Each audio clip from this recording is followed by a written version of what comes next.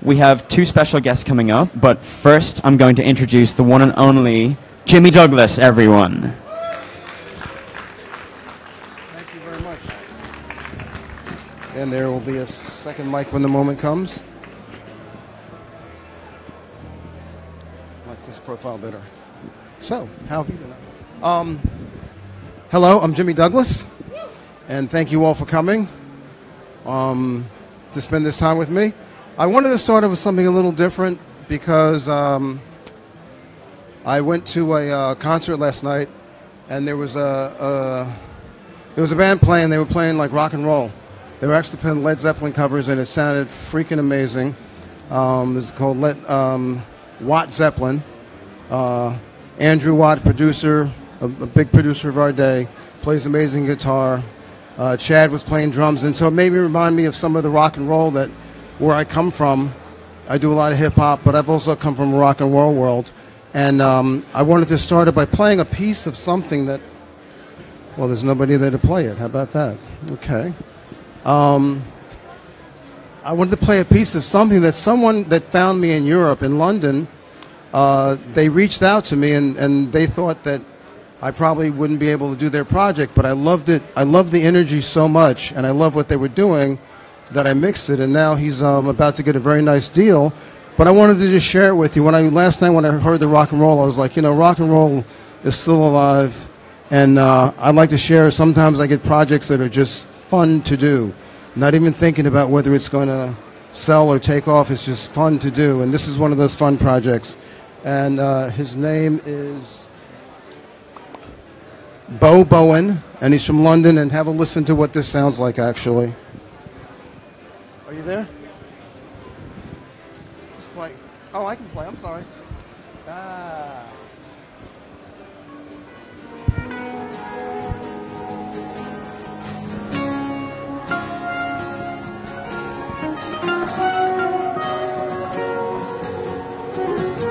Wait for it.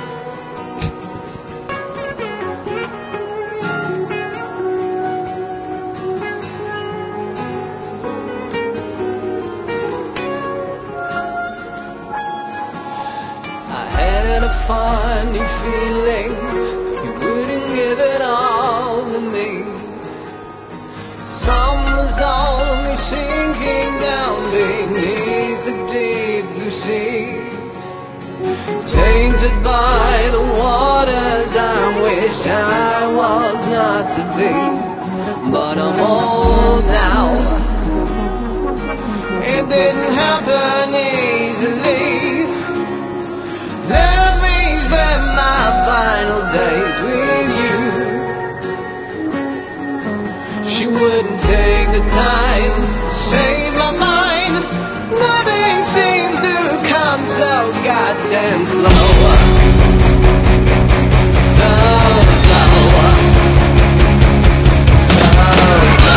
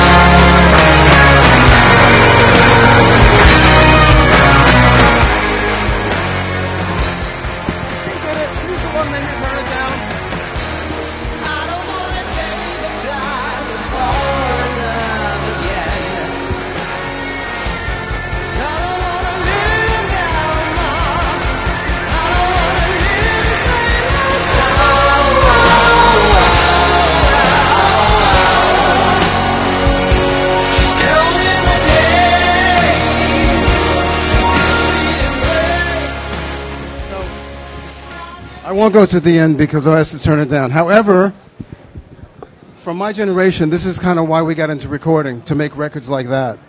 Don't know if you agree. Don't know if you enjoyed that at all. Don't all speak up at once.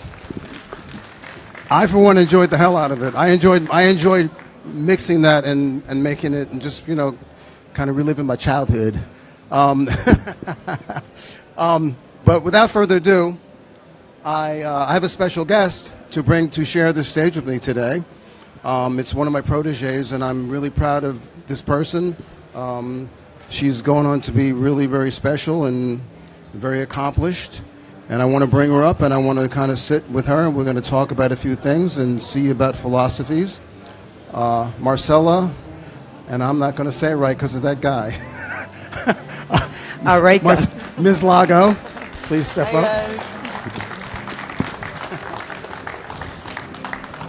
Thank you, Jimmy. See, it's only a great mix like that that gets turned down, right? When it's a great mix, they're like, turn it down, it's too loud. No, that was awesome. So, I guess you want to tell a piece of your story, or I can tell a piece of your story. I would like to hear my story from your point of view. So, I met Marcella back in the early 2000s, and I met her at Hit Factory in Miami, a great studio. And she was fresh out of school, Full Sail, and there I was mixing Missy Elliott, Timberland, and a whole variety of all these, the then modern hip hop people. And there was this fresh student that came out of Full Sail, and she was actually there with a partner. He wasn't your partner, but you guys were like, you were running things that you went to school together. We were like a dynamic duo. They were the dynamic duo. And they would run the whole yard, and they were both very good. Marcella and me, she ended up assisting a lot for me. Mm-hmm. And I'm very hard on assistants. I mean, I really am. I'm like, pay attention, keep up while they're doing everything else they're doing. And she was gracious enough to kind of hang in there. She would resist, but she would always come back resiliently and show me that she actually knew what she was doing and that she could satisfy the moves. And eventually, as you know, there was a lot of work going on in a lot of different rooms. She'd end up being thrown into the lion's den many, many times with Missy. With Missy, yeah. Right, for instance, and she'd have to just go ahead and take the reins, and she would come out victorious on the other side. And eventually she kept doing the right thing, day in and day out. She was staying around after work times, learning stuff, keeping herself in there, and then I think you met a client who wasn't a client, it was just more of a friend, kind of Carrie Hilson, right? Carrie Hilson, yeah. Right. She was an artist on her way with nobody to help her out, and she decided, I'll help you out. What's there to lose? For both of them. And they ended up having a relationship. I mean, musical relationship. Friendship. A friendship, there you go. But a musical relationship together, doing stuff, doing demos, doing songs, doing this and that and the other, till eventually Carrie... Well, no, you can take it from here because I'm confused. Well, before I met Carrie, basically Timberland, he had a protege come in by the name of Danger. And that working relationship started, and then we met Carrie, and then together we sort of started songwriting with her and building out her project. And, the rest is sort of history. Working with Jimmy it was tough, you know what I mean? Like, it was tough, but I recognized Jimmy's work based because of the artists that he worked with.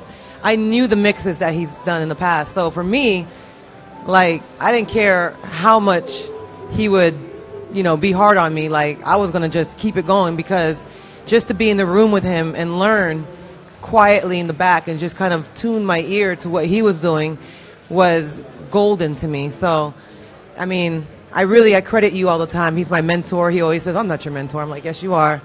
But you really are. Let me ask you a question. Sure. And this is to see it from the other side. So all the time that I was in there doing stuff, did I actually literally look like I knew what I was doing? Yeah, you did. Okay. I will say, and I will be honest, Jimmy, when he came down to the Hit Factory in Miami, he was working on an SSL. And I think that's where, there was a lot of trouble there. because you were a Neve guy. I was a total Neve guy. You were a Neve guy, and I had to help him through the SSL, automation, and all those types of stuff. So yeah. Right. Other than that, you were awesome. Oh, thank you very much. Yeah. So now you're all grown up and out to pasture. No. Yes. But so you actually are a part owner of a studio.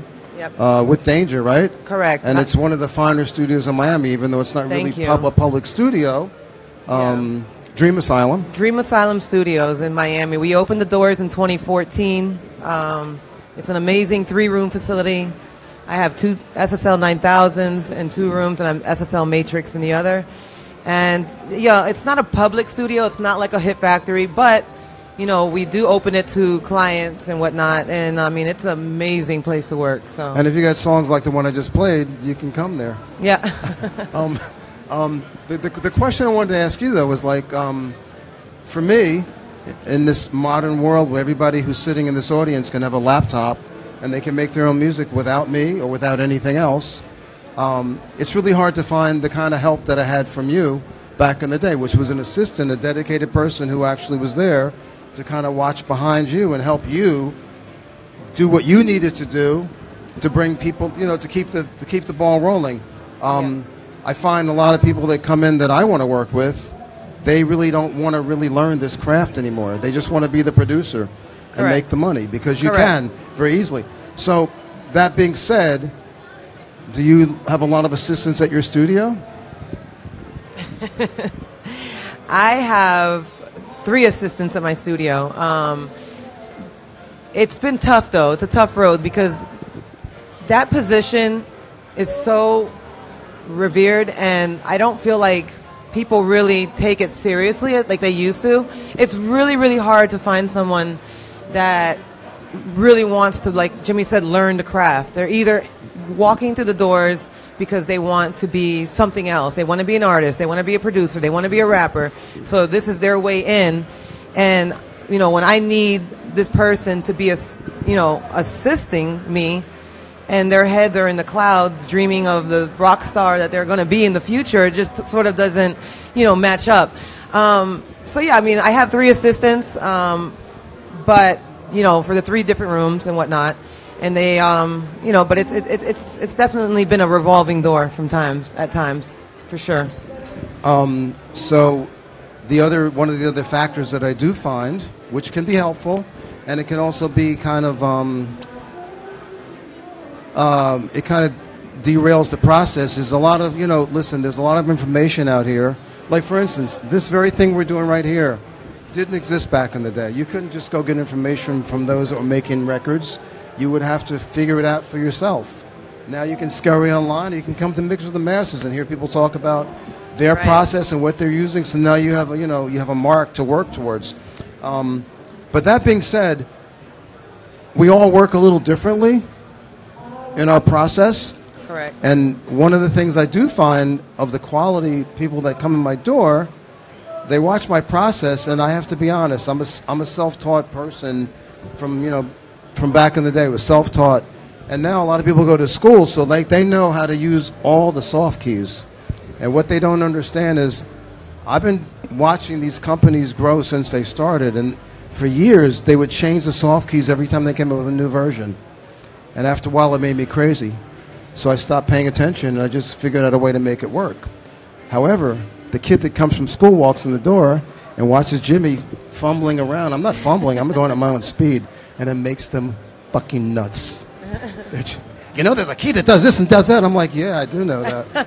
Thank you very much. Can you leave me alone and let me go to work and watch what I'm doing, maybe? Yeah, I'm one of those. Are you one of those? Yeah, and you need quick keys. Yeah, you got to have quick keys. I can't watch that. That's grueling to me. So yeah, we didn't. Well, I didn't use quick keys back in the day. Really, I was like a slow boy. I'm a slow boat. See, now the truth comes out. You see, it's like, yep. Listen, Jimmy came in. Remember, Pro Tools was now becoming the industry norm. It was. So that was another. Like, Jimmy came to Miami working on an SSL. He wasn't norm to the SSL, and Pro Tools. No, was but I had now, the Pro Tools rig. Well, you had a Pro Tools rig, I had a better rig than Hit Factory had, if you remember. I will definitely say yes to that. I did. I just didn't want to use it. Correct. Yeah. So. That's funny. So, while I have you here, I want to talk about a process, and I figured maybe instead of me doing mine, I play a song that you probably only heard once or twice, and I want to just get your take on how you might approach some of this stuff. Is that okay? Yeah, let's do it. Yeah, okay. So, I have here a mix from a guy named, his name is Judah Holiday. He's a local, he's pretty good. He's a local kid from Miami. And when I actually left, I was actually working on this particular thing, so it's not even done yet. And I figured while I'm here, maybe I'll open this up and I'll just have another professional's take on how this might come out. Of course, this is not a real place to do it because you can't hear nothing. Can't hear and they won't let you turn the music up. So why are we here? But so without further ado, I'll start to play a few of the pieces and Let's hear it.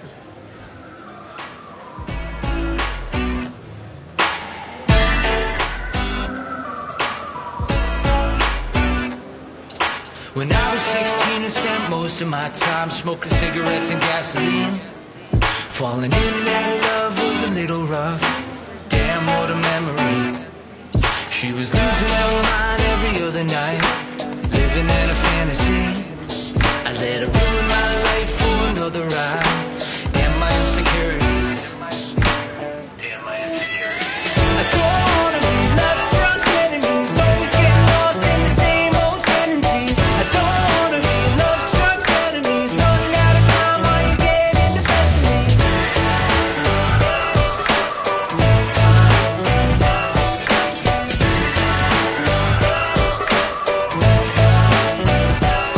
A few years have gone by, I'm still wasting my time, messing around with misery. That's cool. So- cool little tune. it's kind of hard with all this bass floating around the room. I know. I don't even know what's coming out of here. I don't know. Well, yeah. What'd you guys think? Yeah? So any thoughts about what it sounds like, how to improve what it sounds like? All that's really there is like on the master. There's a couple things. And, I mean, for me, let me explain. For me, mixing is for some of you that may have followed me through my career and interviews, I talk about mixing being, it's a very emotional process for me. So for me, if I was to sit in the studio, I would be listening down to this song in its rawest form a few times. I wouldn't be touching anything. I might just be adjusting certain levels or whatnot. But I really want to get the emotion of the song, and I really try to figure out what direction I want to go in. For this song in particularly, I mean, I've just heard it like one half of a time, but I mean, those snares, you know what I mean? The snare and the clap, I would want them to kind of have more of a, slap and crack to them. And I feel like a lot of that comes from me, being brought up in the hip hop R&B world and the Teddy Riley and all that. Like, I've always just been a big fan of the snares and the claps. So for me, I would try to achieve that. I'm a big fan of distortion. I love to just add a little bit of distortion to just kind of bring those harmonics out. And, I would probably use, let's see. Well, first of all, hold this.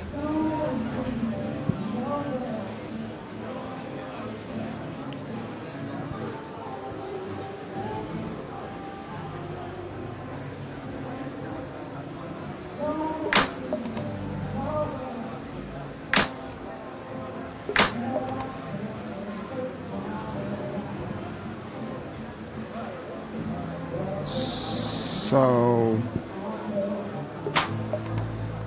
but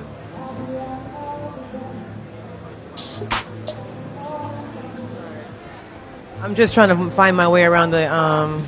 So basically, everything is bused to 2011 to 26 as an output, and that's going through 1 and 2 after. So you instead of when you make this either aux 2, make it go to 25, bus 25 and 26. That's 25 the output. and 26. Yeah, you're right there. Yeah, to the right. Yeah, bus 25 and 26. There. So Right. basically, that's how I'm staying in the box. Okay, no, I got you. Okay. I mean, basically what I would do is, I would either I would bust the snare and the clap through an aux, or I would just put the, plugins on it. It just kind of depends. So if okay. Okay. Sorry, it's really hard. No, it's really hard to do. I know.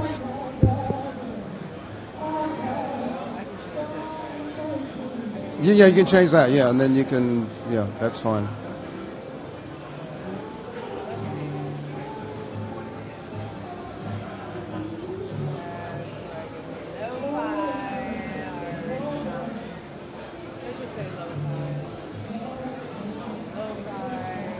Lo-fi. I love lo-fi. Hi-fi, lo-fi. Okay.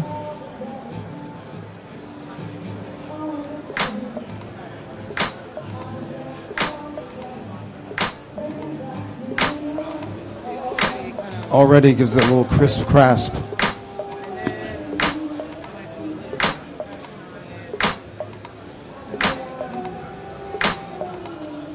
Enough stuff.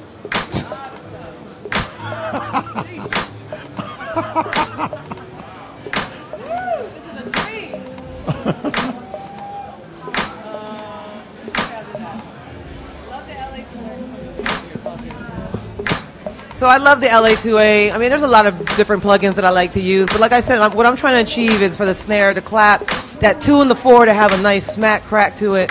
So like I said, I like to achieve that doing a little bit of distortion, you know, adding a little bit of the gain. And sorry. I like.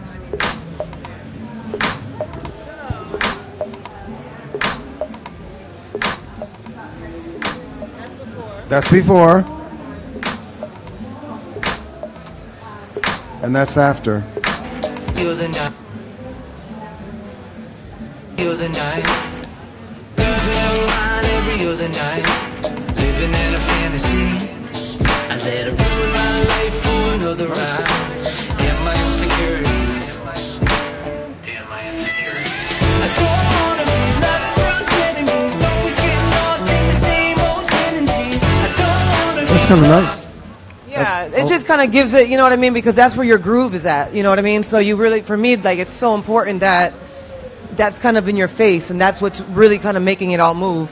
So, I mean, that's one way that I would achieve that, just off first listen. So No, I mean, I can feel the difference already, actually. It's got me swagging differently. Right. It just kind of brings it brings it all forward, so. So it's all about the swag. Yeah. Check this out. There's this thing.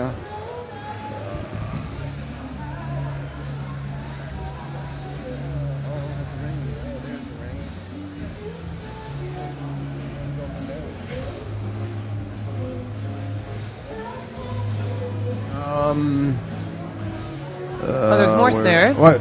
Wait.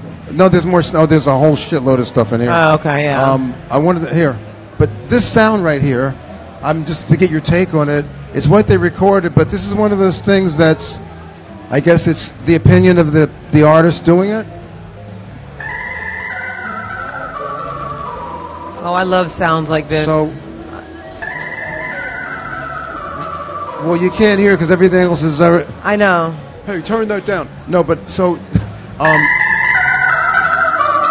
it's kind of like got a crackle and distortion in it, and so, how do you feel about shit like that? I think at first, if I was to hear that sound, it would bother me. But in the context of the full mix, after I start balancing things out, I would find a place for it. I think I would be okay with it. But sounds like that, like, you can really take them places. You can do whatever you want with them. So, like, those type of sounds, like, I just start adding things just to see what happens, just to see what kind of, you know what I mean? So, like, I mean, I love just experimenting with modulations. Let's try that. Well, also, like, you know, when it comes, a lot of people always ask me, like, do you, like, they're so loud. I feel like I'm. She's real. That's acoustic. It's okay. It's all right. I hope you guys can hear me. You know, when it comes to, like, plugins, a lot of people ask me, like, do you use the presets? Is it like fine? Absolutely. Like, I think presets are there to kind of give you a starting point. I use presets all the time because, I mean, I can either just start twisting things around and seeing what happens, or I can, like, go to a really cool name in the presets. Like, I always like to go to the presets because I like the way people name things. Like, I'm like, oh.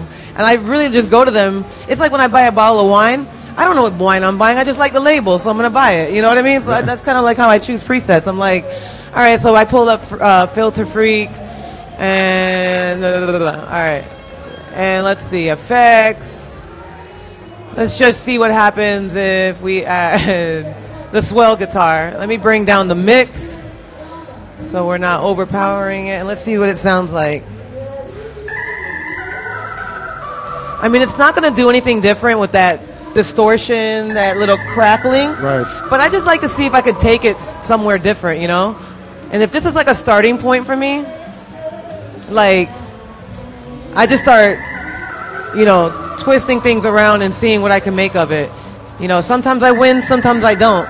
But you never will know unless you really try it. So for me, it's like, when you mix and you're really into it, and I say it's a part of an emotional feeling, like, I really start getting into it. I get in there and I just really try to like go where I want to go with it. You know what I mean?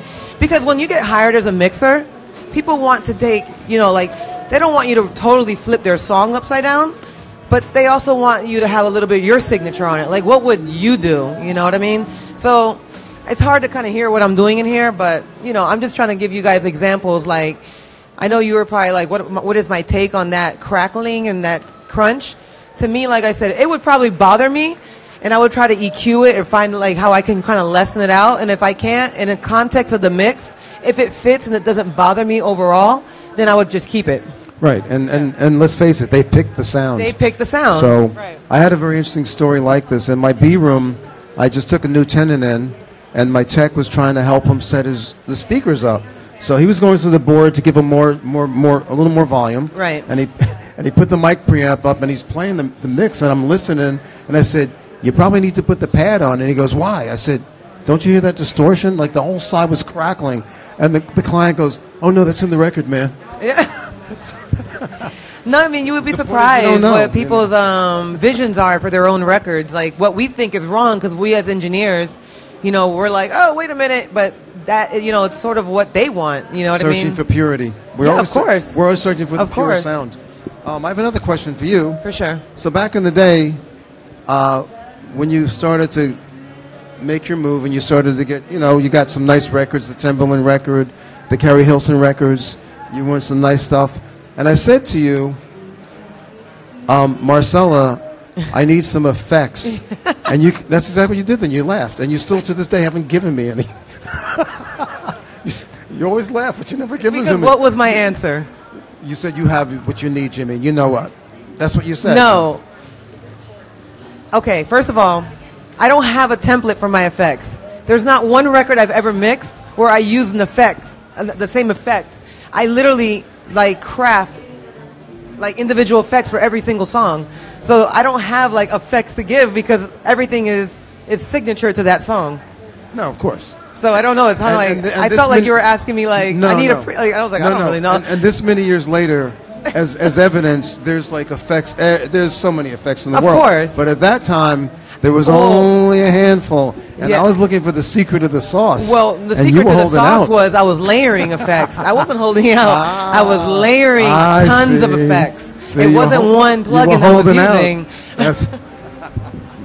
Right. I still layer effects. Effects to me, I mean, that's where the fun comes in.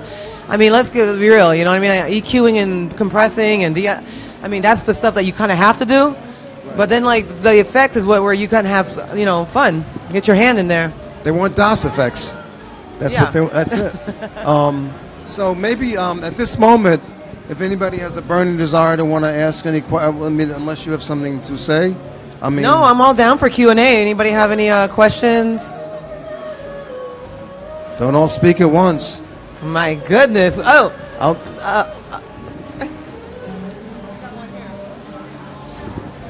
What? Do you want to borrow the mic? 1 second. The mic is on the way. I was like. Uh-oh. Hi. Howdy. Hi. So question, when you bounce out stems and you're on the master, would you rather have stems with everything that you put on the master, or would you like to have the stems without, like, you know, the producer with the... Dry. Exactly. Dry versus wet. Dry without anything on the master? Like both? Yeah. I mean, honestly, most clients, my clients, they don't master their own stems and they need them for show. So I keep everything on the master because eventually that's what they're going to use. You know what I mean? And it's the closest thing to the mix that they heard. Right. So I personally keep everything on the...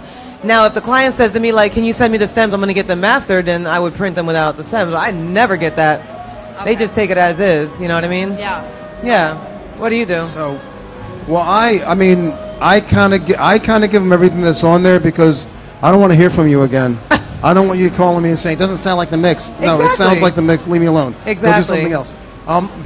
I want to take a moment to say something very, very interesting that happened. So when I was like 18 years old, I started doing this when I was 16, but the first record that Atlantic Records, I worked at Atlantic Records, and the first record they gave me to do was this kid that they signed, or this guy they signed, and Atlantic Records was an interesting place. There weren't no producers. You were the producer. It was just you and the artist. That's how it kind of worked. So when you went to mix or whatever, it's like you were acting like a producer. It was your ideas, and there was the artist, and there you were together.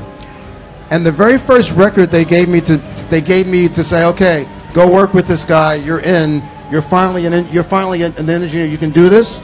His name is Bobby Lance, and he had written a hit record for this woman, Aretha Franklin. He had written this hit song, and then they gave me this guy. Well, this first album that I did, the two of us, man, did we lock heads. It was the craziest.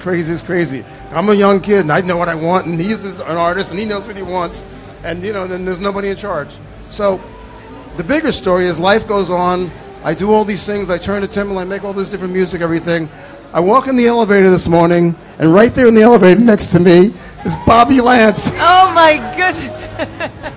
That's the first record I ever mixed, ladies and gentlemen. Wow.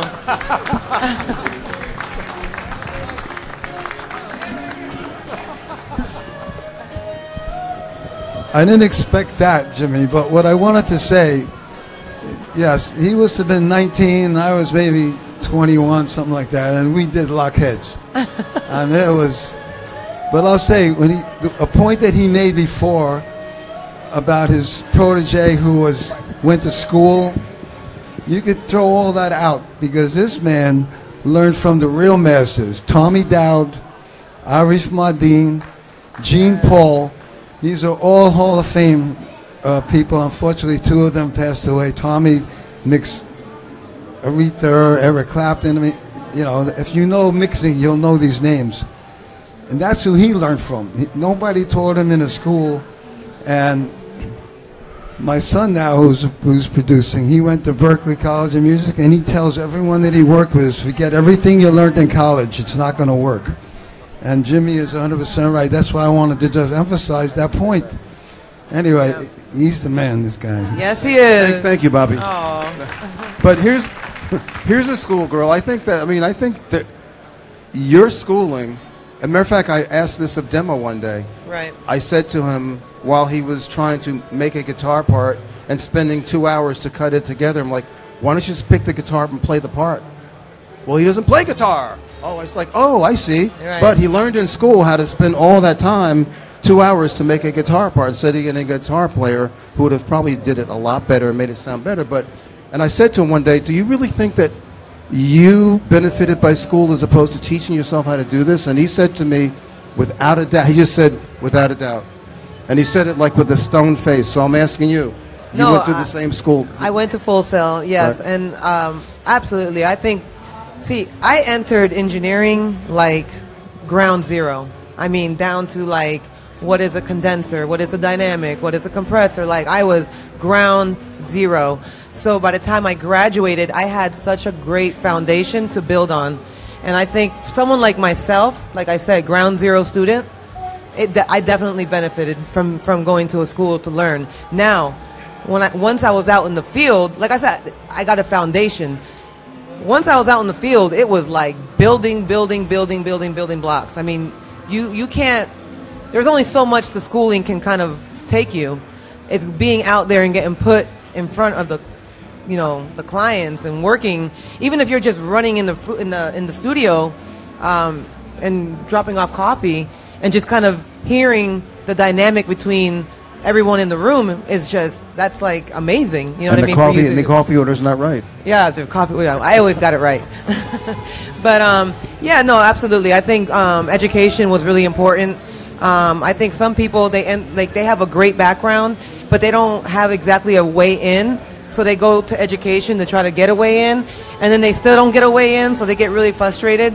I mean, I think everybody's path is different. You know what I mean? Like I think some, for some it works, and for some, you got to really just apply yourself into finding what your way in is, and not just kind of hoping it's going to fall out the sky. Or So it's it's not what you know, it's who you know. But when you get to know who you know, they networking. want to know what you know. Yes, absolutely. So you kind of got to do it. Yeah. I mean, listen, my first engineering that I did was with Missy, and I was so bad. I think I told you about this. Like, Missy kicked me out the room because I was so slow to her standards. Like, I was like trying, I was so nervous, and I was so slow. She was like, "Get out the room! Like, you are killing my vibe. Like, yeah." She was like, "You are killing my vibe," and like, you know what that did? It crushed me to pieces. But what that did is it lit something in me to be like, you know what? The next time, if I get a next time, I have the opportunity to engineer for her again. She'll never say that again to me again. And I literally just went day in, day out, just learning Pro Tools, learning everything I could about just engineering, and I had that opportunity again. And that's kind of how I got like my monkey ear name. Like Miss Lago came from the next time I engineered with her, I was like so much faster, and she was like, "Oh my God, you're like a Marcelago." You know what I mean? Because like my name is Marcel. Anyway, that's sort of where my name came from. Was like her calling me Marcelago, and eventually it came to Miss Lago. But yeah. Very nice. Yeah. Yes, yes. I don't have a question per se, but I just wanted to say thank you because speaking of schooling, I don't know if you remember, but I met you at a studio at Full Sail, and you introduced me to Buffy Goodwin, and she got me a job at Record Plant. So, hey, I love Buffy. Yeah, congratulations. So I just wanted to say thank you. Of course, I'm so happy to hear that. So yeah, I got a job as a runner. Networking, networking is everything. You know what I mean? Getting coffee and all that. Absolutely, sweet. I'm happy to hear that. Think over here.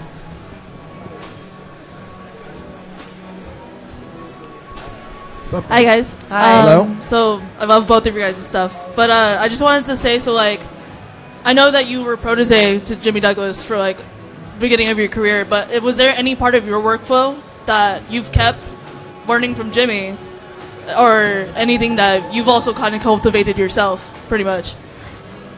I don't understand the question. So she was saying anything that you learned from me that kind of goes with you now today in your workflow? Well, Yeah. as far as not workflow. I literally, what I learned from Jimmy was I literally learned how to understand frequencies. He was so good at dialing in on like instruments and the right frequencies that I would literally be like, wow, how did he do that? You know what I mean?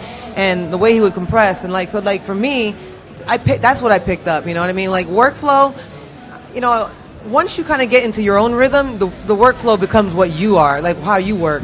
So I think that's a little, it's hard to kind of over all the years, but absolutely, like the training of my ear came all from Jimmy.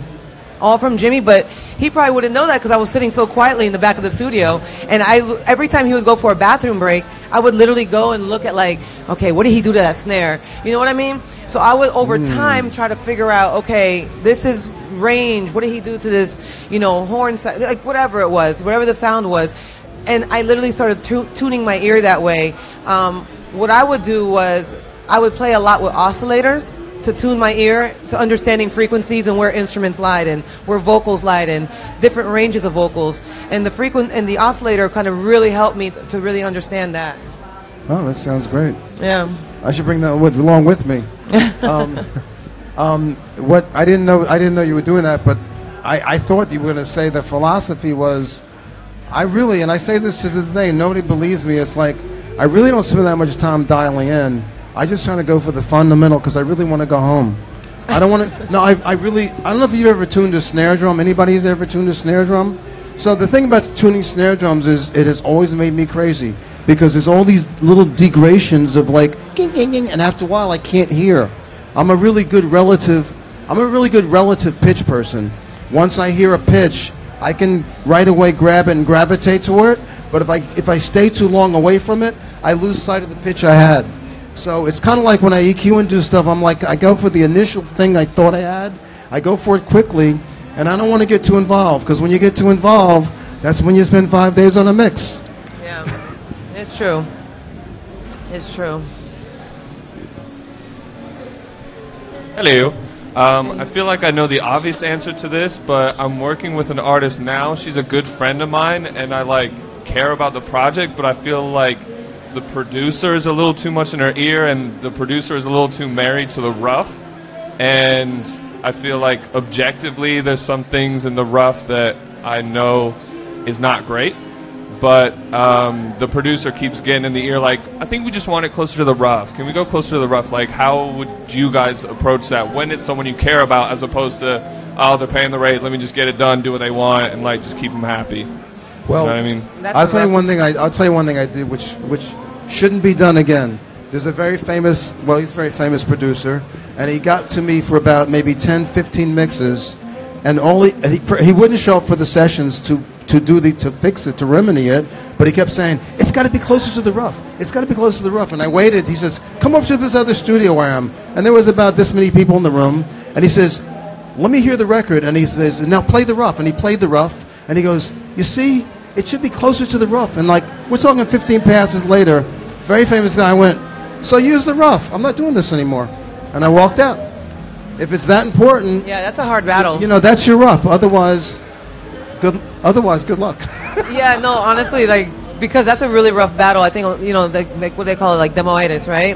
They get so, used to what that rough is, and they're married to it. So it's really, really hard to kind of divert them otherwise. And I get that a lot. It's like I get called to do a mix. I do the mix, and they're like, let me send you the rough mix. And I'm like, oh, here we go. Oh, here we go. You know what I mean? So it's like, why did you even want it mixed? You know what I mean? And it's so funny because sometimes I'm so tempted to just just bounce their session and just send it back and be like, here's the mix. But I can never do it. I haven't done it yet. But it's because I get so why are you I don't want to get whoever mixed it to whoever roughed it to mix it. You know what I mean? Right. So right. Because one thing about me is I don't like time being wasted. I'm really big on that. I'd rather don't waste my time. I'd rather not make the money as long as you're not wasting my time. Because it's time is just way too much more valuable than the actual monetary. So, yeah. I hope that was helpful. Really good luck. Thanks. By the way, I won't mix a record if I don't have the rough. I've just learned so much. I've done this so many times with so many people. Okay, that's been interesting that you said that, because I used to mix records and not want to hear the rough, but I got so much feedback where it was like, well, can you listen to the rough? Right. So over the last few years, I literally need a rough as well. I need a reference point. Right, it's like a because blueprint. I know now clients are only they want things that sound like the rough, but just more enhanced. So you have to interpret that. You know what I mean?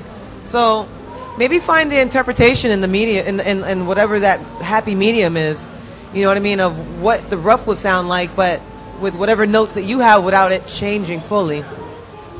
Yeah. I can enhance that, actually. What I would do is I would pick out of that mix, I would pick the one or two things, like you were saying, that are really, really wrong, and I'd work on, like anything else in life, I pick my battles, and I'll go, you know what? I'm not going to get that, and I'm not going to get that, and I'm not going to get that, but I'm going to stand on these two things here because they're that important to me. And, that's how I would approach it pretty much. Yeah, that's basically what I've been trying. Yeah, cool. Thank you. No problem. That's it. Oh. Good. Go for it. Speaking of the rough, I do the same. I actually get the reference and I ask them what it is that they're lacking, they're not hearing in my mix. They'll always say, I just want to hear more vocal. So I'll actually blend in more vocal on their reference, give it back to them, tell them I remixed it, and I'm known for my effects. So I just give them a splash of some dub sound. They hear that, they think it's an entirely different mix. They don't even know. I almost want to say I don't even want credit. But that's the last question. Moving on, seeing how time is the essence.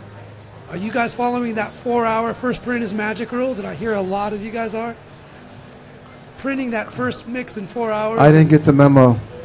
I know it's not a memo, but I know a lot of engineers are printing when they get to that first point where they want to get, they feel it's nice and they make a print, and usually they come back to that print because they kind of get that Speak feeling. more. I can't. They kind of get that vibe where it's not getting any better after their first print for reference. I know, just like as if it's talking about that can't get any better than the reference. A lot of engineers are doing that, and they're printing their reference, and they're finding that they come back to their first print that they've been referencing in their mix and finding that they never actually got any better and going with their first mix. Well, if I might, I'm going to interject one thing.